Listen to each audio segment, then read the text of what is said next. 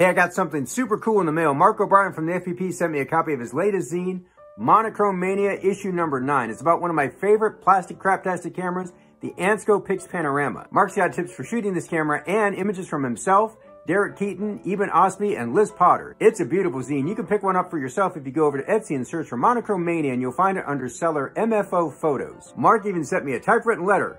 My man, keeping it analog.